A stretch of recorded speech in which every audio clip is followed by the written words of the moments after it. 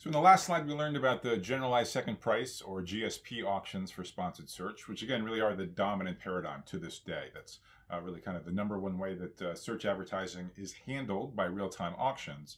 I did leave you with a little bit of a cliffhanger at the end of the last slide, right? Which is, we proposed the GSP auction as a generalization of the Vcg auction. And indeed, when k equals 1, when there's only one slot, it is exactly the Vcg auction. But we never actually discussed whether or not that intuition for why the Vcg auction is truthful holds also for generalized second price auctions. And in fact, let's see by an example that actually it doesn't. So despite, mimicking the intuition that worked in the single item case, what we came up with, these generalized second price auctions, is not, in fact, a truthful auction. What does it mean to say that GSP is not truthful? It means there are cases where it's in a bidder's interest to bid a non-truthful bid. So as we'll see, it's going to be to bid less than their true valuation. So to construct an example, right, you always want to kind of try to come up with the simplest example you can get away with, given what you're trying to show. So we know we can't get away with having just one slot. We know we can't take k equal 1 because then the GSP auction is the same as the Vcg auction, which we know is truthful. So if we want an example where the GSP auction is not truthful, we need more than one slot. And so the next one to try would be 2 slots. And it turns out that will actually be good enough. We also need there to be enough bidders so that there's competition, right? If there's no competition, then everybody just pays 0 and there's not much to do. So we're going to need at least 3 bidders as well. But we'll be able to get away with that. So 2 slots, 3 bidders. Let me now tell you what are the click-through rates in our example of the 2 slots and the valuation per clicks of the 3 bidders in our example. So we're going to use quite plausible values. So let's say the click-through rate of the top slot is 10% or 0.1. Second slot is half as good, so 5% or 0.05 click-through rate. Let's assume that the 3 bidders' valuations are 10, 9, and 6. That's their maximum willingness to pay. And remember, valuations are expressed per click. So for a click, a bidder is willing to pay 10, 9, or 6. And remember, the bidders are going to care about an impression, which are the goods being sold by the auctions. They're going to care about being displayed on a search results page only in as much as it might lead to a click. So the valuation per click is going to get multiplied by the click-through rate of whatever slot they wind up in. It's going to be the first bidder that has an incentive to underbid. So let's just go ahead and assume that bidders number 2 and number 3 bid truthfully. Remember, truthful bidding, that's supposed to be optimal no matter what other players do. So in particular, it should be optimal if the other players bid truthfully. So let's go ahead and look at number 2 and number 3 bidding truthfully. The question now is, should bidder number 1 bid truthfully also? Should they really bid their actual value of 10, or should they bid something else? So first, let's see what would the utility be of that first player if they do in fact bid truthfully, if they do in fact bid 10. So if the first bidder bids truthfully, if it bids 10, it's obviously going to come out first in the ranking of the bids. And so a GSP auction will give it the top slot, give it the best slot, which is a click-through rate of alpha sub 1.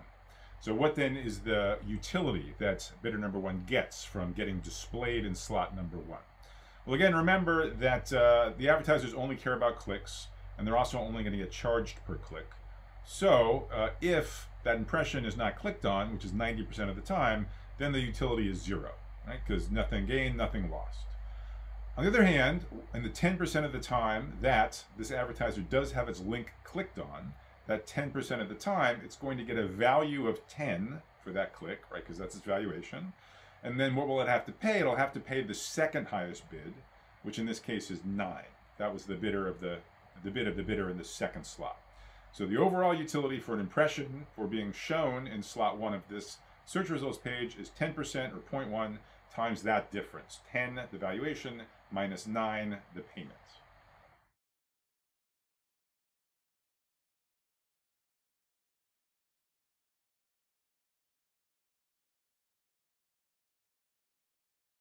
This quantity, of course, is also known as 0.1. So that's the utility the bidder number 1 gets if it bids truthfully and winds up in the top slot. Now, if this auction were to be truthful, it would need to be the case that no matter what else bidder number 1 could bid, it would still wind up with utility 0.1 or less. But let me now show you that there is a bid that bidder 1 could make that would actually give it higher utility. Let's look at the case where bidder number 1 underbids and bids 8 instead of 10. So what changes with this underbid? Well, actually 2 things change. So first of all, bidder number one, it winds up in a different slot than it would have had it bid truthfully. If it bid truthfully, it would come out first to get the top slot. If it underbids and bids 8, now all of a sudden it's bidding less than bidder number 2, who was bidding truthfully, was bidding 9. It is bidding more than the third bidder. It's bidding more than 6. So it's going to be in the middle of the 3 bidders. So that means with this bid, bidder number 1 will be granted the second slot. And that means that the bidder is going to be having a smaller click-through rate. It's going to get a click-through rate only 5% of the time. Winning this auction, will it actually get a click? But the second thing that's going on is that the price that bidder number 1 has to pay per click has also changed. When it bid truthfully and was in the top slot, it had to pay per click the bid per click of the next advertiser, the one in the second slot, which was 9. Now that it's in the second slot, it does not have to pay that 9, right? Because you look at who's beneath it, look at the third highest bidder, they were bidding 6. So the price per click has dropped to 6. So the bad news for the bidder is they're getting less clicks. The good news for the bidder is that they're getting those clicks more cheaply. And one line of algebra shows that actually it winds up better off. It winds up with a utility of 0.2 at the end of the day.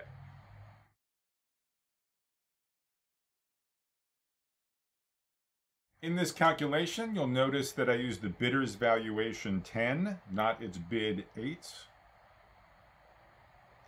And that is on purpose, right? So if we're really discussing, what is the player's utility? How do they feel about it? Right? Their assessment of how well they did is really based on what they know was their maximum willingness to pay. It was really based on their valuation. The fact that the bid was 8 was sort of irrelevant for the utility computation. 8 is just what they were telling the auction they were willing to pay. But in the utility calculation, we use the bidder's true valuation because that reflects what it really cares about. And so given that we're using the true valuation 10, now all of a sudden it's getting a net utility of 4 every time it gets a click. Now it only gets a click 5% of the time, but still you wind up with a utility of 0.2. And so because this non-truthful bid of 8 gives the bidder more utility than the truthful bid of 10, that proves that a generalized second price auction is not a truthful auction. It does not have that very strong property that we saw was enjoyed by the Vcg auction in the single item case. So that's a little bit of a bummer. I mean, the GSP auction, it's still pretty natural and it performs perfectly well in practice. It would have been nice if we'd had this truthfulness property. It's a little annoying that we don't. And you might ask, well, this was just kind of the first thing we tried. If we thought a little bit more harder about our original question, is there an analog, meaning a truthful auction, of the Vcg auction for the more general sponsored search setting? That question is still, at the moment, open to us. Is there or isn't there? GSP is not it, but could something else be a truthful auction? And in fact, there is. There is another sponsored search auction that is truthful, just as truthful as the Vcg auction. It's an auction known as the Vcg auction. The V is for Vcg, and then C and G are for Clark and Groves, who are 2 other economists who extended Vickrey's original idea a little bit later, in the early 70s. So let me just tell you a little bit about how the Vcg auction works without sort of going too far out into the weeds. It's not that different, frankly, really, than the GSP auctions. And the first step's exactly the same. As far as deciding which advertiser gets which slot, exactly the same. You just rank the advertisers from highest bid to lowest bid. You give the highest bidder the best slot, second highest bidder, second best slot, and so on. Okay, so that part of it's exactly the same. So the difference comes into the pricing rule. So the Vcg auction charges prices with a different formula than GSP, and as a result, it winds up being truthful, even though GSP was not. And so basically the idea is, in GSP, you just charge somebody the next highest bid, whereas in Vcg, you charge somebody a weighted average of all of the lower bids, where the coefficients in that weighted average, they depend on the click-through rates. And what's going on here, right, so we had this intuition that we were hoping that in the GSP auction, we were underbidding optimally on someone's behalf, just like we were in a Vcg auction. And if you think about it, we sort of made an incomplete thought experiment. We said, oh, well, if someone's in the second slot and they're bidding 15 and the person in the next slot is 13, then, this person could have still gotten the exact same slot number 2, while bidding $13.01. So that's what we'll pay them, because that's what they could have bid and still wound up in the second slot. We overlooked the possibility that a bidder might prefer to actually move slots, and in particular to drop down to a lower slot, suffering a smaller click-through rate, but perhaps getting a huge bargain on the clicks that they get. And that's exactly what happened in the counterexample on this slide. So accordingly, in the VCG mechanism, it's charging sort of smaller prices to the bidders to take away this incentive to drop down to a lower slot. And because it has to protect simultaneously across all possible lower slots that a bidder could try to underbid into, that's why the payments wind up being a weighted average of all of the lower bids, where the coefficients in that weighted average depend on the click-through rates. So that's the VCG auction. Basically the same as GSP, except instead of just charging 100% of the next lowest bid, you might charge, say, 40% of the next lowest bid, 20% of the bid after that, 10% of the bid after that, and 30% of the bid after that. That would be an example price in the VCG auction. And then you can prove, and again, I encourage you to look at the lecture notes available from my website, timroughgarden.org, if you want to see the full details. Okay, so the answer is yes, VCG auction is a truthful auction for the sponsored search setting. That's not quite what's actually done usually in practice. Instead, these GSP auctions are used, but they're not super different. Still, I sympathize if this kind of bothers you. Like, you know, we liked this truthfulness property. We thought it was really cool with the Victory auction. There is this option for sponsored search that has that really cool property, and that's not what people are using. So, like, what's up with that? Like, surely there's some reason why GSP must be better than VCG. Otherwise, they'd be using VCG instead. So it's kind of a complicated question, but let me tell you about sort of a few aspects of that. Why to this day are GSP auctions, the non-truthful GSP auctions, so dominant in practice? Well, to be honest, the first reason, and maybe the main reason, is just historical accident. So the sponsored search auctions at Google, they were developed in the summer of 2001, so pretty early days in the company's history. And in fact, that was just a little bit before Google had hired any economists. They hired their first chief economist not long after. Also, now there's a lot of computer scientists who know a lot about auction theory. In 2001, most computer scientists knew nothing about auction theory, so they were kind of, having to reinvent it from scratch.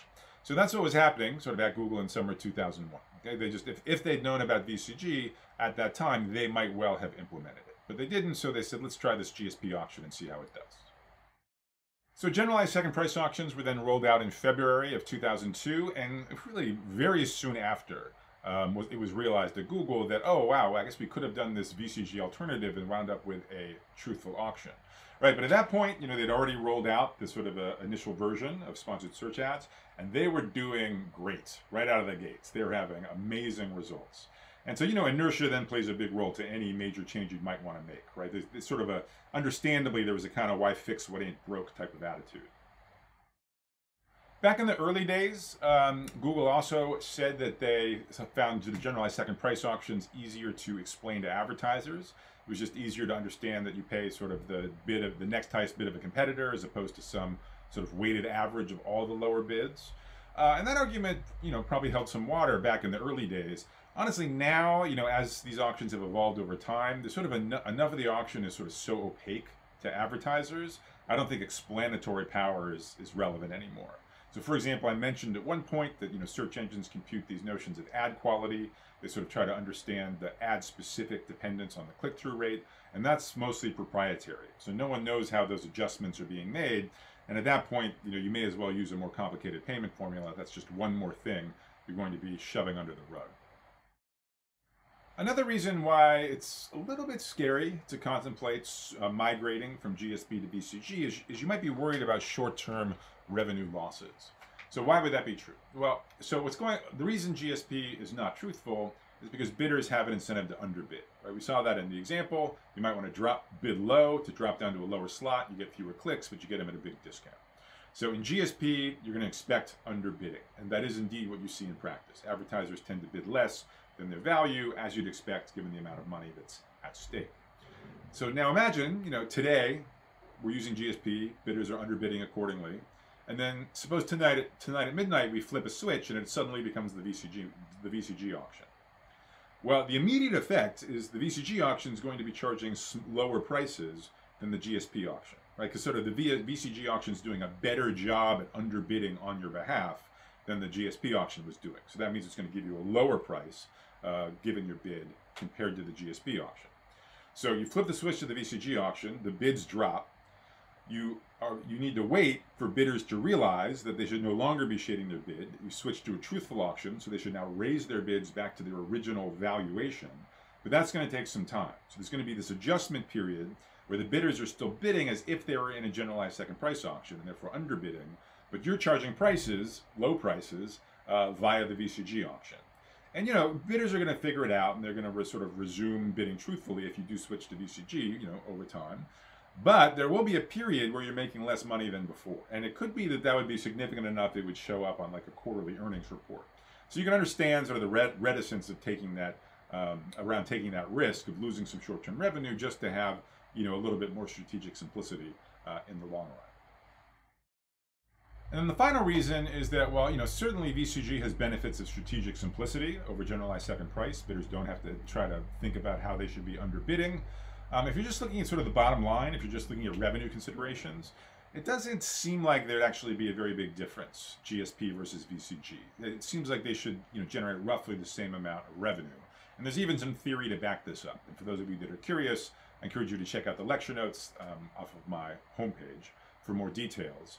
But long run, it kind of, you know, evidence suggests that the revenue, you know, be basically revenue neutral, the switch. So as a result, you know, given all of these other issues, there wasn't a compelling enough force to do it. And so that's why, even though, you know, Google and other search engines have known for 18 years or so that there was this truthful alternative to generalized second price, you still dominantly see generalized second price out there in the real world. That concludes module number 4. That's what I wanted to tell you about auctions. So you now sort of know the basics, Auctions 101 for single item auctions.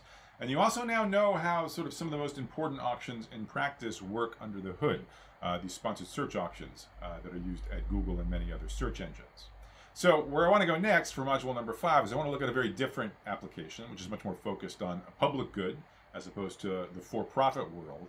I want to look at large-scale democracy and in particular participatory budgeting. So I'll see you in module number 5.